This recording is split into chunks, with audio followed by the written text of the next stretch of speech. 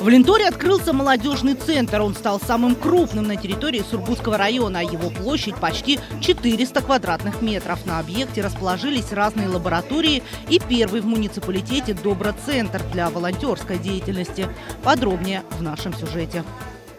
Молодежный центр Лянтора – это киберкласс, творческие и технические мастерские по графическому дизайну, 3D-моделированию, гончарному искусству, рисованию, кройке и шитью, и даже созданию современных ковров. И, конечно, большая коворкинг-зона. Главные хозяева объекта уже успели оценить все свои новые возможности. Это очень удивительное и красивое место. Я когда сюда в первый раз пришел, мне оно так понравилось. Все сделано, знаете, в таком современном стиле, что вот в Лянторе это что-то новое, что-то необычное. Мне очень понравилось это место. Нашему городу это прям была необходимость, потому что много детей, подростков, они просто гуляют по улице, а в наши суровые зимы негде просто так посидеть, не у всех можно дома сидеть. На объекте будет работать Доброцентр, проект федеральный, тиражируемый по регионам и одобренный президентом России. Это первая в Сургутском районе площадка для развития добровольчества.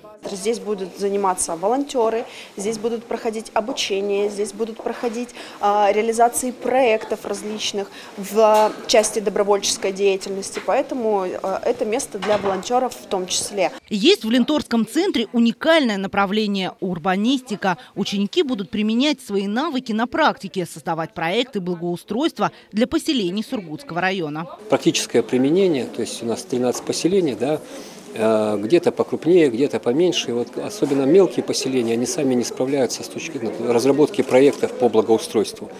То есть здесь не только вот учеба, развлечения будет, да, а разработка конкретных проектов для поселений по благоустройству.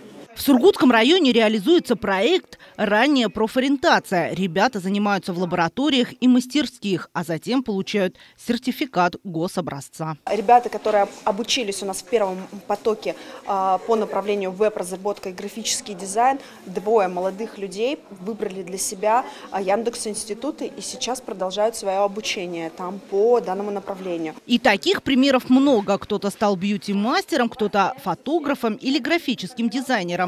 Часть ребят работают с контентом в социальных сетях. Они еще учатся, но уже могут самостоятельно зарабатывать. Сегодня Сургутский район задает тренды в молодежной политике. Опыт муниципалитета интересен другим территориям.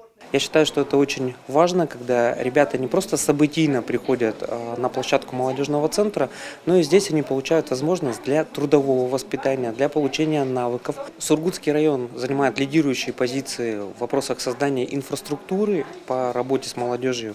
И эта инфраструктура как раз-таки выражается в сетке районного молодежного центра, который в самых разных населенных пунктах. Сейчас в Сургутском районе уже 9 молодежных центров. Только за прошлый год через них прошли более 9 тысяч человек. Было реализовано 1500 мероприятий.